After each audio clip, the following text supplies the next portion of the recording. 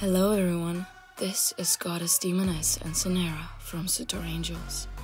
After receiving some disturbing complaints about the PTS, as the official fashion police of Star Wars, The Old Republic, we decided to step in and investigate the situation ourselves. For that, we sent our trusted agent and content creator, Central Network, to gather all the incriminating evidence on the developers. I brought you the information that you requested, my goddess. As you asked, I went to the PTS and I inspected some of the new outfits. I also got the new items from the cartel market, including the weapon tuning. I hope this information appeases you. Okay, you can go back to your cage now. Let's waste no more time and enter the BioWare headquarters. It looks a little run down, but we have high hopes for... Oh, fuck no! Did inspiration for this armor set hit you while you were sitting on the toilet? Thank God for the outfitter feature. We wouldn't want to wear a urinal and a harness made out of a washing machine's hoses when upgrading our gear. We understand that you wanted to create a link between the new operation concept and the style of this gear set, but you failed miserably. It gets 1 out of 10.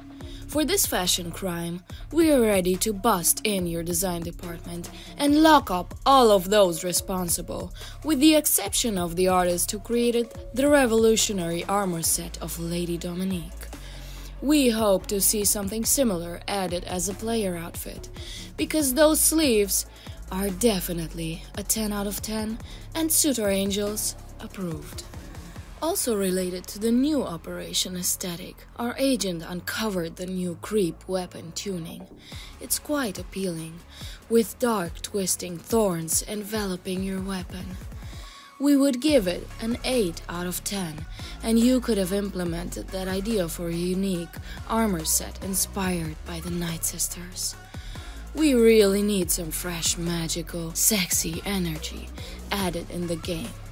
Just make something that Space Barbies would buy.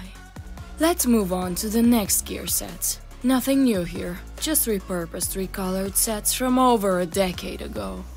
The game is in a very weird state right now, and we're getting bored. Honestly, how do you sleep at night? These armor sets don't deserve our rating. Next up, the Imperial Reaper's armor set. It's a pretty good attire for a Sith to wear, combining different textures and shapes, making it look more dynamic. Our only complaint is the overly large hood that's simply not practical if you're not wearing a helmet underneath. 7 out of 10. Another new cartel market item added on the PTS is Malgus's Rebreather mask. It's just another basic armor piece that will get 5 out of 10, because we are gonna throw up if we see one more Malgus-inspired fashion article. The next illegal fashion act is this awful hybrid between an espresso machine and a vintage radio that's supposed to be a helmet. We support creating more armor pieces for troopers, but we can't approve of this one. We'll give it 2 out of 10. The biggest crime, however, is that in all these months after the expansion's release, you haven't bothered to fix the preview window for armor sets. Hello?